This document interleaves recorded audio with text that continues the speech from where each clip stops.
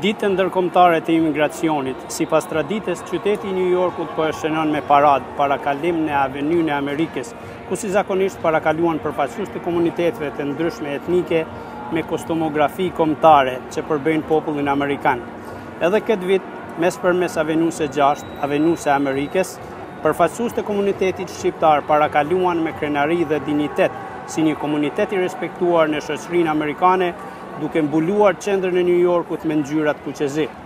Këtë vit, parada ju dedikua luftëtarëve të ushtrisë çlirimtare të Kosovës dhe Grand Marshal i paradës ishin Ahmet dhe Bahrije Bytyqi, prindërit e dëshmorëve të kombit ushtarëve të batalionit Atlantiku Ylli Agron dhe Mehmet Bytyqi, si dhe ambasadorja e Kosovës në Shtetet e Bashkuara të Amerikës Vlora Qitaku.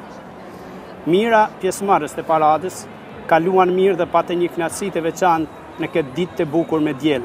Ata u argëtuan nga këngëtarët e mirënjohur Gzim Nika, Alberia Hadërgjonaj, Besim Moriqi, Hajro Ceka, Valbona Peraj, Ledi Vokshi dhe të tjerë në tingujt e të cilëve vallëzuan dhe kënduan së bashku me ta.